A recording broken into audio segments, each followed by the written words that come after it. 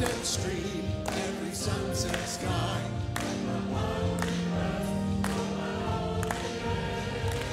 Please let you reign in me again.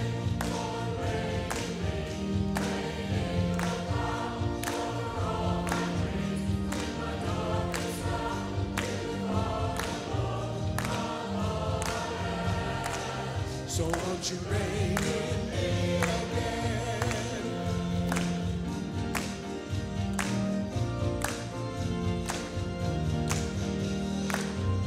Over every thought, over every word, may my life reflect the beauty of my Lord.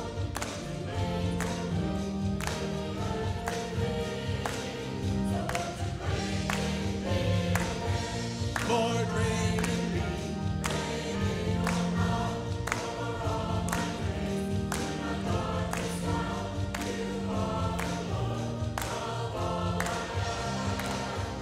Won't you reign in me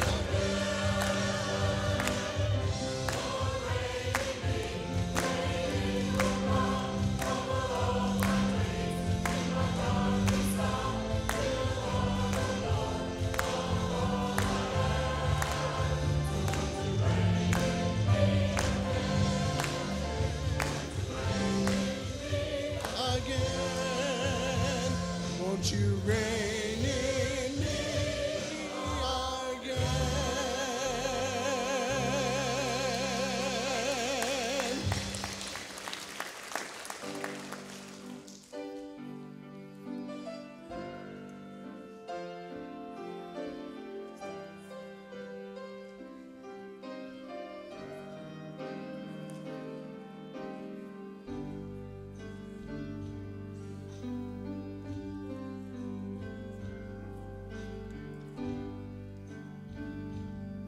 Make this your prayer this morning, church.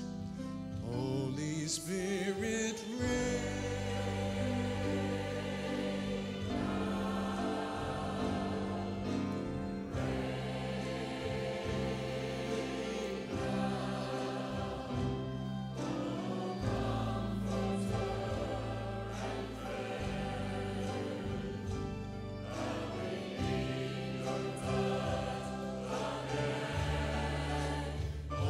Spirit,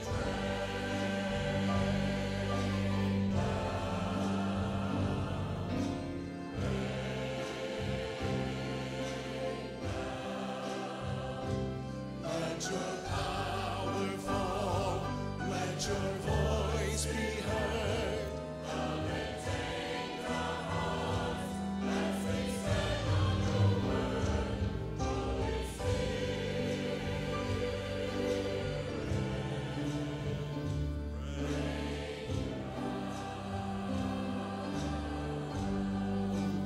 Holy Spirit, rain down.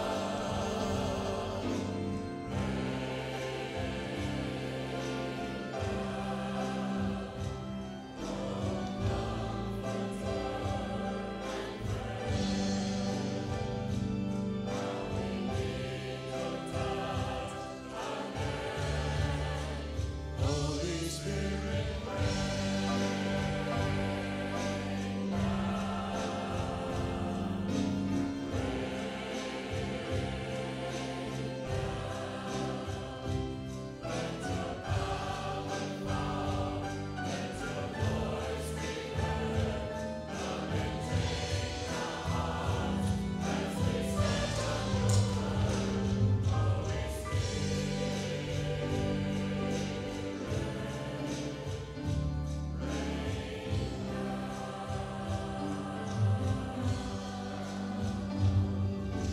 no eye has seen, no ear has heard, no mind can know what God has in store. So open up heaven, open it wide, open the church and go Holy Spirit, rain.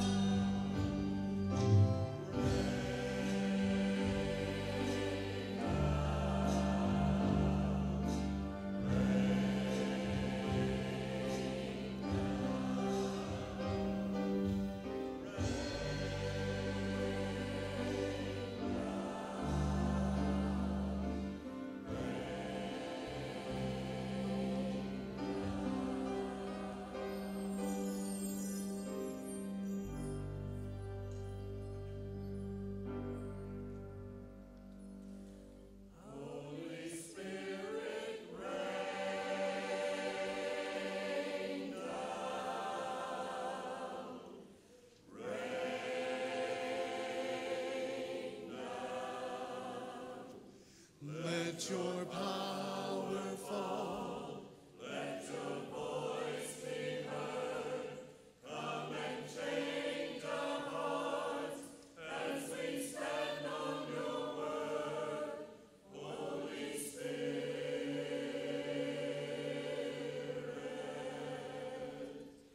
rain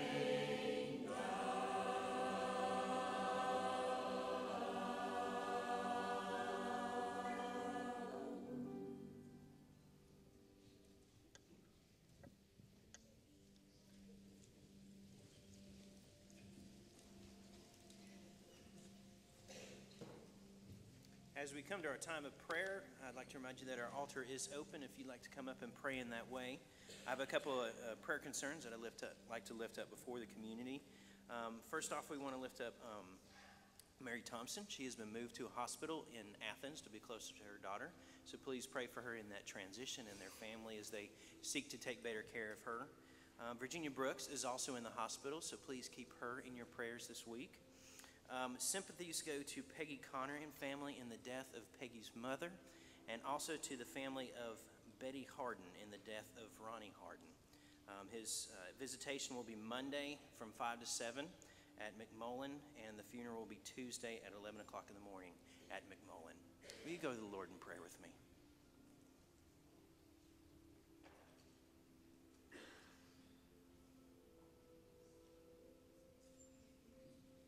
With my whole heart I seek you. Do not let me stray from your commandments. I treasure your word in my heart so that I may not sin against you. Blessed are you, O Lord. Teach me your statutes. With my lips I declare all the ordinances of your mouth. I delight in the way of your decrees as much as in all riches. I will meditate on your precepts and fix my eyes on your ways. I will delight in your statutes. I will not forget your word. God, we thank you for this Lenten season where we can turn back to ourselves and ask ourselves how we are following you. We can look back on our lives and see our shortcomings, but also see our successes. We thank you, God, that you call us during this time to return anew to you, to turn away from ourselves, to turn away from the things of this world, and to focus our attention upon you. Guide us, Lord, during this season as we walk to the cross with you. Guide us to follow more closely your words, to understand the things that you have taught us, the things that you have given to us to make us better people, to make us more like you. God, we do understand that even in the midst of all the things you give us, of all the ways you show yourself to us through your Son, Jesus Christ, and through the Holy Spirit, we still turn away. We still follow after our own desires and after the desires of the world around us. We ask for your forgiveness. And we thank you for that forgiveness that was given to us through your Son, Jesus Christ. We thank you, God, that you saw fit not to leave us alone, but to come and to be amongst us, to teach us, to guide us, and to offer us forgiveness and eternal life. We thank you, God, that you never stop coming into our lives, that you never cease giving us your Spirit and offering us direction. And so we thank you for that, God. We thank you for your love, for your mercy, and for your never-ending grace. And God, we thank you in that grace that you hear us, that you hear our lives and see what it is that we go through, and that you understand us personally, what is happening, but you also hear and see what we do, and you offer yourself to us. We thank you, God, that you hear our every words, even those that sit upon our hearts that we don't speak with our lips. You still know it, Lord. And so during this time, we want to lift those things up to you, God, those things that sit heavy upon us, and those things that we want to turn over to you. We lift up Mary Thompson and Virginia Brooks, and we pray, God, for the doctors and the nurses, that they will have wisdom in how to treat your people and how to treat your children, Lord, that they may become better. And we pray for their families, Lord, that they may find ways that they can minister to your children and guide them to wholeness and healing. And we lift up the families of Peggy Connor and Betty Harden. Father God, we ask that you would allow them to open their hearts to you, that they would see you in a new and fresh way in this time of grief, that they would understand your presence and the gifts that you offer. And so we pray, God, that they would see you in a whole new way and feel your presence with them. And God, for those things that have not been spoken, we lift them up to you now.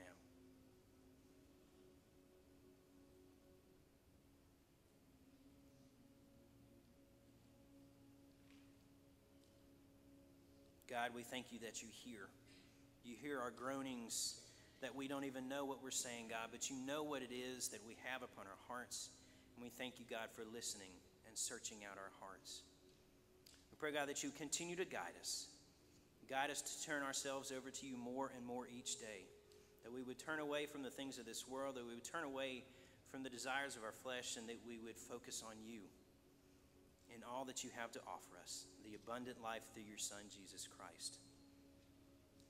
And it is with him and with the Church Universal that we pray the words that he taught us to pray that brings us into community with one another. Our Father, who art in heaven, hallowed be thy name. Thy kingdom come, thy will be done, on earth as it is in heaven. Give us this day our daily bread, and forgive us our trespasses, as we forgive those who trespass against us. And lead us not into temptation, but deliver us from evil. For thine is the kingdom, and the power, and the glory, forever. Amen.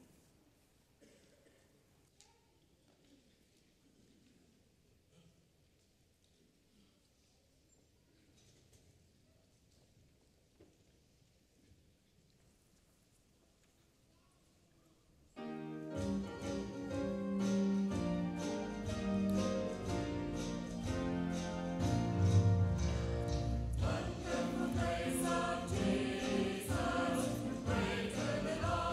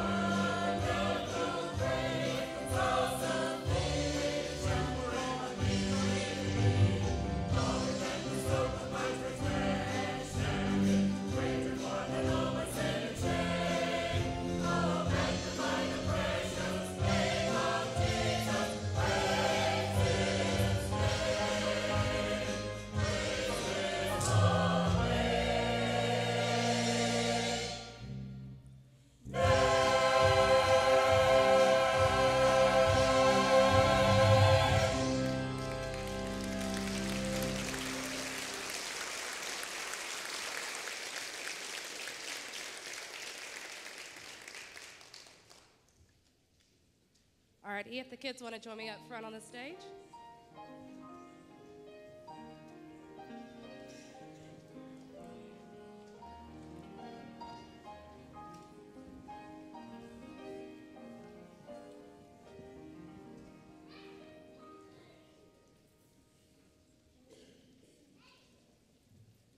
Good morning, everybody. That was a little weak. Come on, good morning. Does anybody know what this is? A paper airplane. Did y'all hear a lot of airplanes yesterday? How do airplanes fly? Yes. A gravity force called lift. That's a little deeper than I was going for. An engine. But you know what helps them fly? The wind. Good job, Grant. All right, so the wind. Who's ever seen the wind? Y'all have? What's it look like? It's clear. So how do you even know it's there? You can feel it. Sometimes it feels good on a hot day, right? And then sometimes when it's cold, you're like, I don't want it to be windy.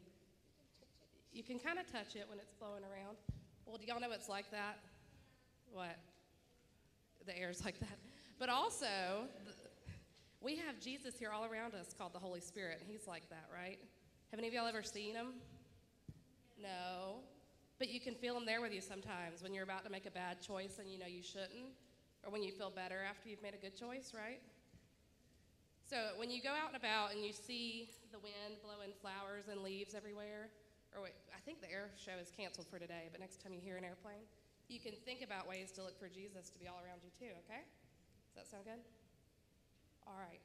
Well, let's say a prayer together.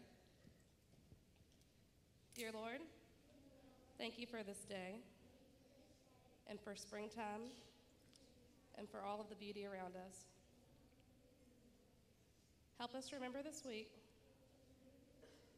to look for you in everything around us. In Jesus' name we pray. Amen.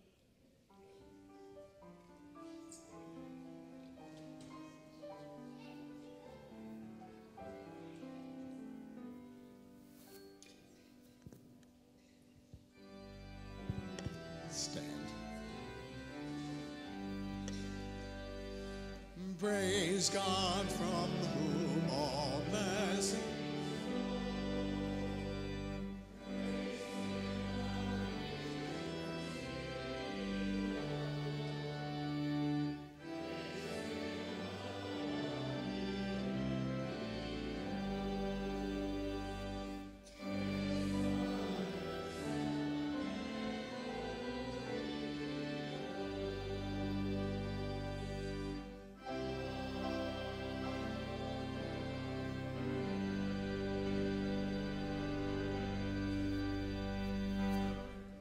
Let us pray.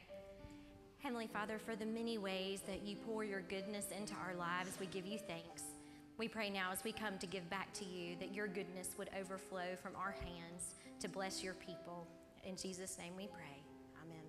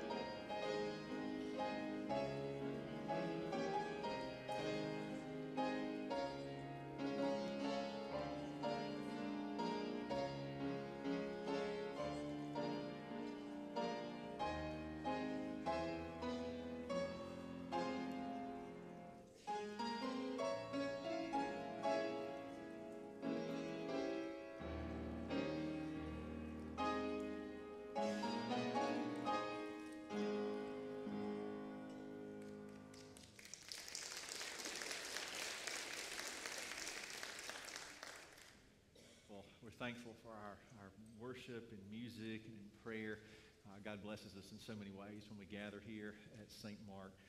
I want to tell you, this season of walking through the Apostles' Creed together, these kind of cornerstones of our Christian faith, it's been a blessing to me to have that as a part of our worship every week, to say together, to rehearse together, to speak together that truth that we believe. And I'll invite you to stand again today as we unite our hearts in this historic confession of the Christian faith.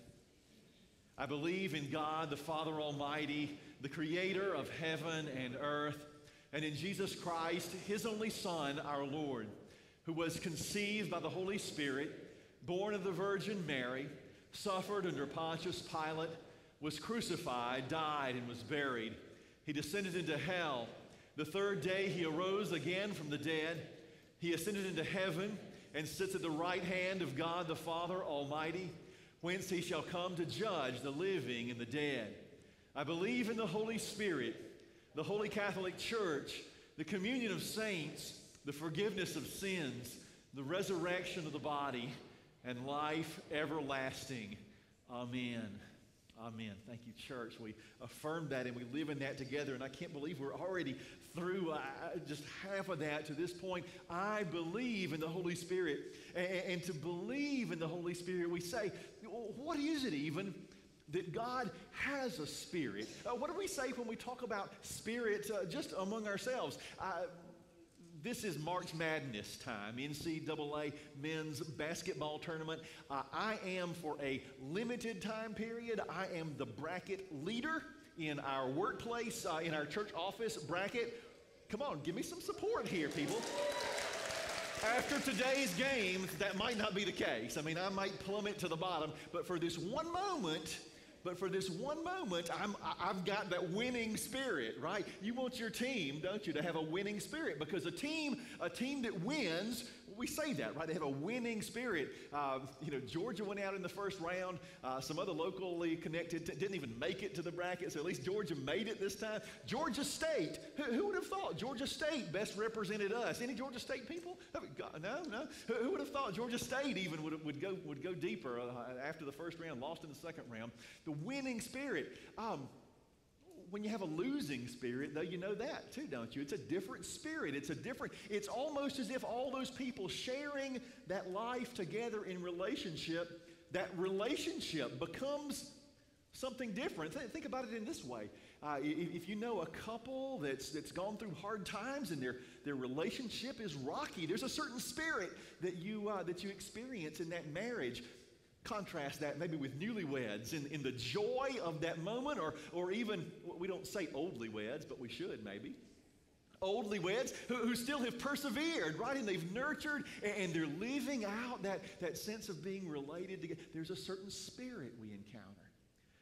C.S. Lewis says this. He says, we talk of this as the spirit not only of the individual members of the group as a whole, because the individual members, when they are together, they really do develop particular ways of talking and behaving which they would not have if they were apart. It is as if a sort of communal personality came into existence. Of course, that's not a real person. It's only like a person. But that's a little bit like what we experience with God, the Spirit, the Holy Spirit. As God loves the Son, Jesus, as God the Father loves the Son, Jesus, their relationship together makes us aware of another presence, another person.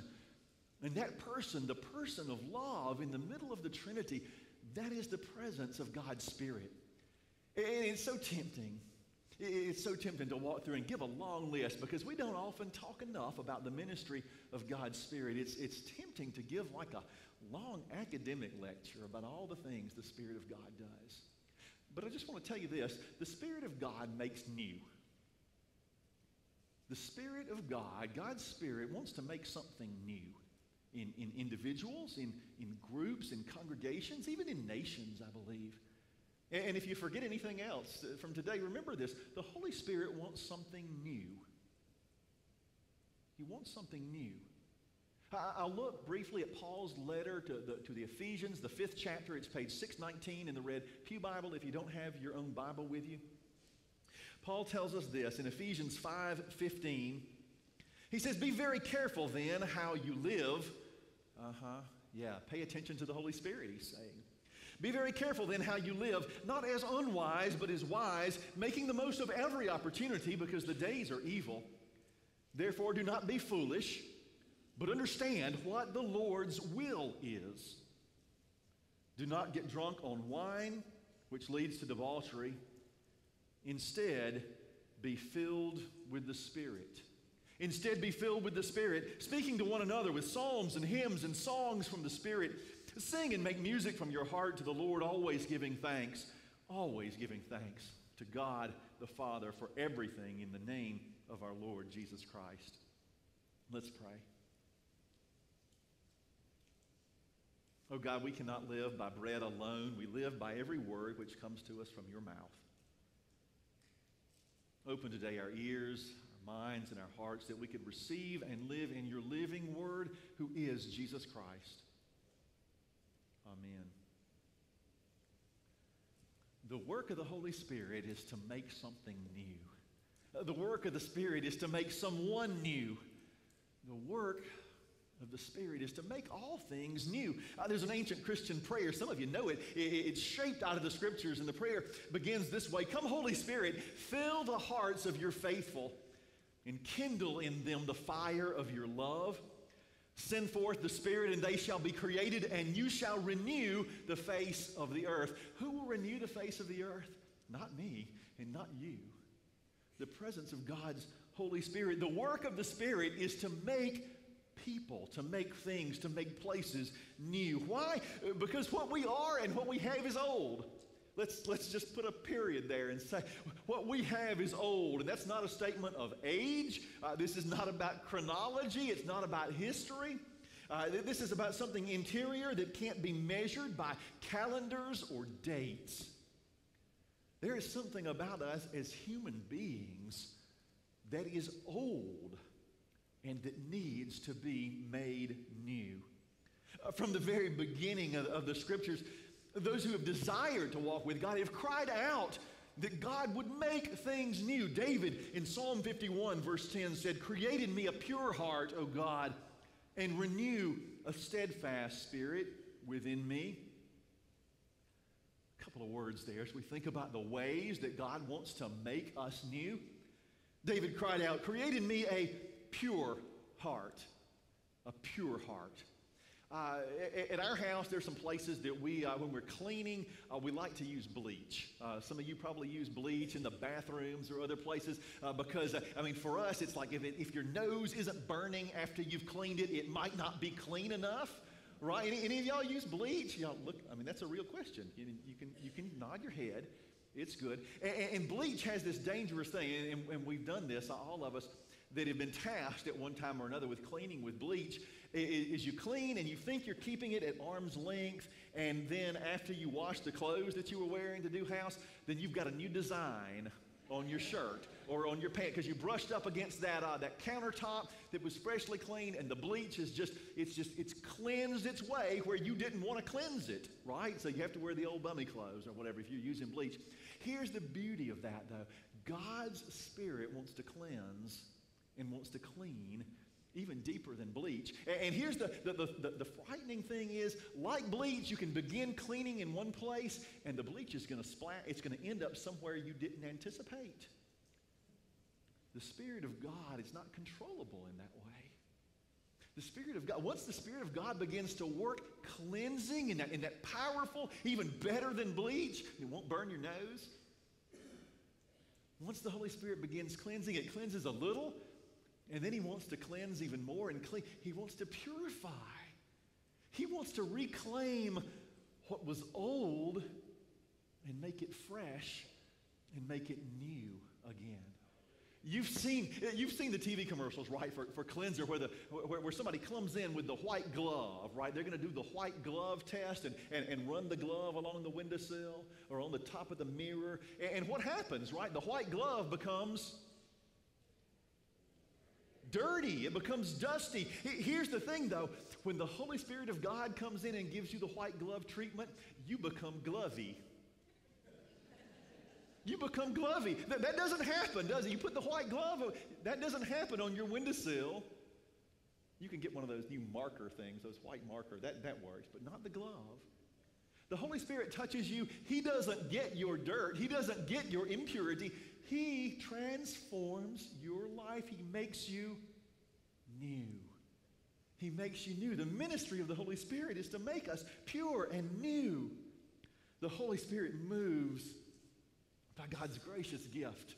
The Holy Spirit moves to the place of our identified need, the places where we invite Him to come and work forgiveness and work healing. The Holy Spirit has a way, too, of showing up in places that He perceives we need a deeper touch, a deeper cleansing, a deeper renewing. The Holy Spirit makes us clean and makes us new. David also prayed, renew a steadfast spirit within me. Steadfast. He works to make us new by making us pure. He can work to renew us by making us steadfast. When Patty and I and our family moved to Columbus a few years ago, we had been overseas for a few years, and we had lived in a furnished parsonage provided by our former appointment. Coming to Columbus, a different situation in our own home, and we didn't have all the furniture that we needed, and so we made lists of what we could live without and what we could make do with, and you've done that at different points in your life. We had a kitchen table, but we had no chairs. We had a kitchen table, but we had no chairs. But what we did have is on the farm, my dad has his metal building, his big shop, and he has accumulated households worth of furniture from great aunts and others that have gone on to be with the Lord. And so we kind of went shopping out there, and we that's where we found the table that we had. And we kept looking, we pulled back tarps, and we pulled back blankets, and we found the nastiest whole bunch of chairs that I think had actually belonged to, if not my grandparents, my great-grandparents maybe, and they were so rickety and they were falling apart, and I was like, they need to be kindling is all they need to be. And Patty said, no, we can work with those things. And I've got a cousin in Leslie, big town, who has an antique finishing place, and for just a few dollars, compared to the cost of buying something new, for just a few dollars, he cleaned those things up, and he strengthened them. And they're not, you wouldn't want to stand in them, but they're steadfast, and they're still functional, and it was incredible. He took what was weak, and he made it strong. He took what was rickety, and what looked like it was worthless, and he gave it renewed value. I tell you what, I sometimes feel like I need to pray David's prayer, renew in me a steadfast spirit. Because there are times that I feel rickety, I feel shaky, I feel weak, I feel like one more step and I might slide down kind of a gravelly kind of hill. And so I pray again, God, renew in me a steadfast spirit. I like the Beetle Bailey comic strip, about military life. Greg and Mort Walker's strip. There's one particular strip that has Sarge. Sarge is always gruff and angry, and in this panel, he's fallen off a cliff, and he's holding on for dear life to the one branch that's there. And there's Beetle up on top, and Beetle's holding a rope. Beetle, the weak, rickety private. Beetle says, Sarge, I'll throw you this rope if you promise not to beat me up again, or put me on KP, or yell at me, or put me on latrine duty.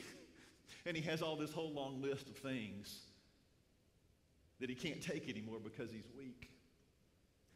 Sarge looks down and says, I wonder how far down it is. Contrast that picture of one who is derelict in duty because of his weakness to the photos we saw a year or two ago. It was after Superstorm Sandy, the hurricane that drenched our eastern seaboard. The photos of the old guard, our soldiers who stand at the Tomb of the Unknown in the Arlington Cemetery. No matter the wind, no matter the rain, no matter any type of weather, they stayed and they stood and they protected and they defended. They were steadfast. By the very dictionary definition, resolutely or dutifully firm and unwavering. Friends, that's where I cry out to the Spirit of God. That's where I cry out, and I hope you cry out to the Spirit of God to make me steadfast, that we would be steadfast. That may be the most serious needs we have as individuals and as families and as a family together at St. Mark. That God would make us steadfast. I remembered something earlier this morning. I remember that after my 3 years of serving as your associate pastor here in the mid-90s, God sent us to another place, and we had a chance to be in ministry. And that first summer, I prayed and I sought God's direction for a vision for how ministry and life in that place would develop. And some things floated to the surface of my mind, and some things like this, like life centered in celebration before God, life in love and in fellowship around real tables with food, but also around this table, around the Lord's table, recognizing His presence as Savior and Lord. A leadership structure that was streamlined so that we could focus more on making disciples of Jesus and not just voting and making decisions. Friend, I wonder if that vision God gave me then was more about now than about then. And I'm asking Him again to make me steadfast. That I would stand, that I would not let go of Him until I've seen, until I've lived, until I've experienced all that He wants me to see and live and experience. To be steadfast with God, to receive something new, is to be confronted and convicted by something old. Remember, I'm not talking about chronology here. I'm not talking about age or calendar or clock. If God's going to do something new, that means there's something old that needs to be cleansed, purified, strengthened, and made steadfast. Paul told us, didn't he, in his letter? He said, be very careful. Be very careful. Be filled with the Spirit. Understand, he says, it's not a mystery. Understand what the Lord's will is. The Old Testament's full of stories of renewal, kings who come and go and do their thing, and sometimes do God's thing. There was a king named Asa. He was the great-grandson of Solomon. You might think that set him up for success, but in the intervening generations between Solomon and Asa, many of the kings had gone their own way. They had forgotten Solomon's wisdom. And somehow the Spirit was working in Asa's life, and from the beginning, he called out to God. The Scripture says, help us, O Lord. This is how he led his life and his people. Help us, Lord our God, for we rely on you. Asa challenged himself. And he began cleaning out his own life, and he began cleaning out the worship life of his people, even to the point of finding places. He even took on his grandmother. That's a whole other story. His grandmother was still around, and she was an idolater, an idol worshiper.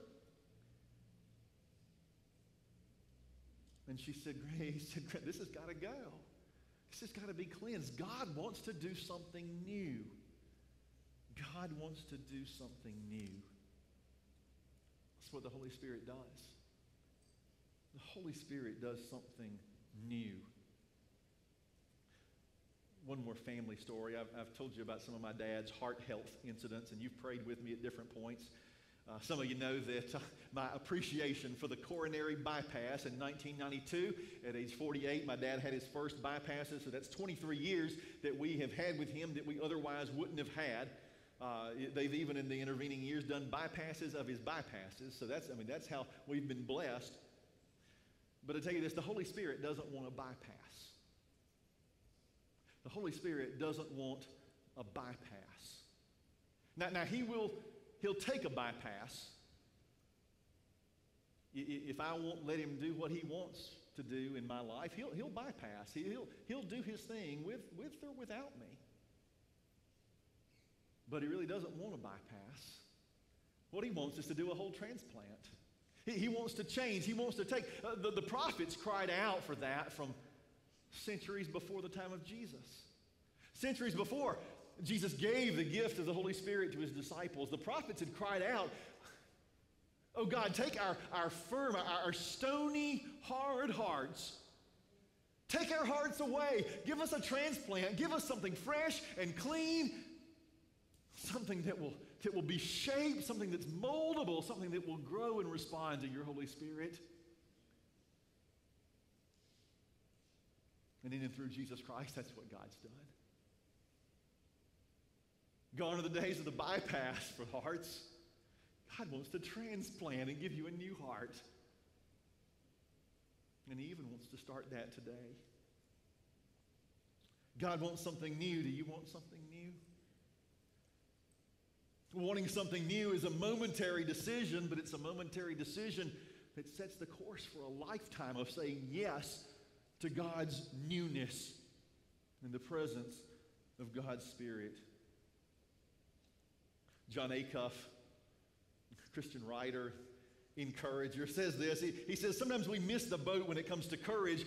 We think courage is just to do something and to respond to a call from God.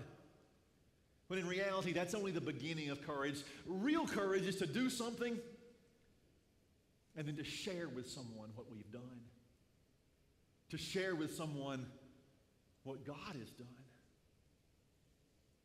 I believe God is calling us by His Spirit to experience newness. Newness as individuals. There's some of you here, I know, and you're experiencing you have the experience of being bound up to a habit or a pattern or a sin, and God wants to give you freedom. That's the new thing He wants to do through Jesus Christ. There's some, God, you're bound in despair, and God wants to do something new, and it's going to be joyful. Maybe there's confusion, and God, by His Spirit, wants to bring order. Or maybe there's staleness and too much order, and God wants to, by His Spirit, renew you into something fresh and moldable. Let the Spirit of God be for you more than a line in the creed or the words of a doxology or a hymn or a song. As Paul says, be filled by the Spirit. Be filled by the Spirit. Let Him do something new in you, and let it begin today. Let it begin today, and don't stop with that beginning of courage of letting God do. Share that. Share that with a trusted friend. Stop me at the end of the service. Stop and tell us what God is drawing you to. The Holy Spirit, He does what is new. He does what is new. Let there be for us a new Pentecost, a new outpouring, a new experience of the freshness and the joy of God's Spirit. Let us pray. Oh God, you are so good to hear us when we pray. You come, you make pure, you make steadfast. You take the brokenness that we have to offer, and you do more than we can ask or imagine with it. Come, Holy Spirit. Come, Holy Spirit. Kindle the hearts of your faithful and renew the face of the earth. Amen.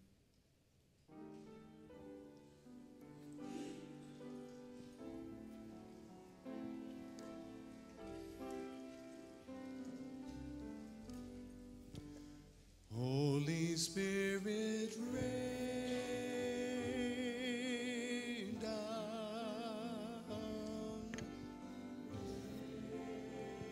Rain down. Oh, Comforter and friend, how we need your touch again. Holy Spirit, rain down, rain down. Let your power fall, let your voice voice be heard. Come and change our hearts.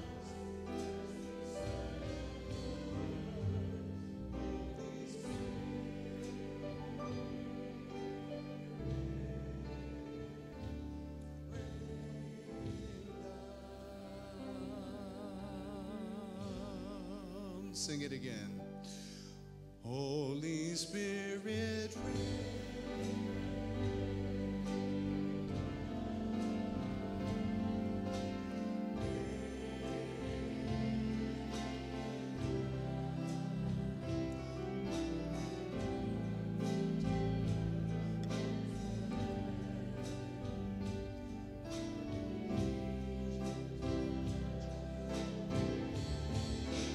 Holy Spirit,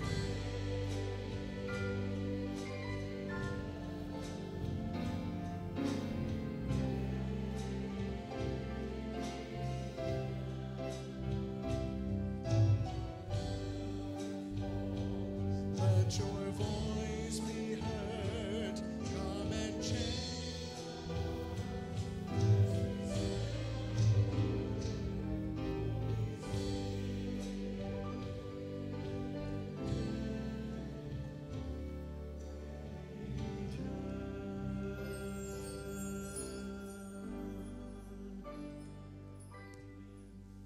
Amen. As God's Spirit has been with us today, as you know that God's Spirit has rained down on your life and made you new, go with that newness of life.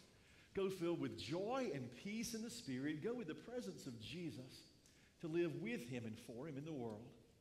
Go in his name. Amen.